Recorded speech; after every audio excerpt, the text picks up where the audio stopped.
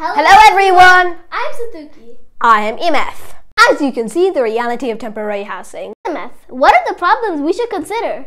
I think they're not weatherproof at all. Take a lot of manpower to set up, and sometimes charities can't even reach the places they're at. Introducing NINO, the not-for-profit temporary housing service. They stock temporary housing, and governments and charity organizations can take a membership of it. If you don't want to be a member, you can take it like rent. So when you need it, it can be delivered via helicopter. Hey, we're a third of the way there. NINO is a boat-shaped robot embedded in an automatic inflatable tent. It has remote controls to move, inflate and deflate. It can even float on water. Its floating towers make it float on floods. NINO has 4 ultrasonic sensors connected to an Arduino Uno. This controls 4 robotic legs, allowing it obstacle avoidance and movement on land.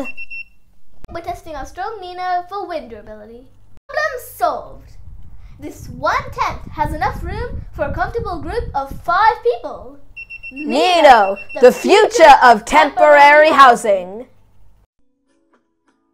Thank you!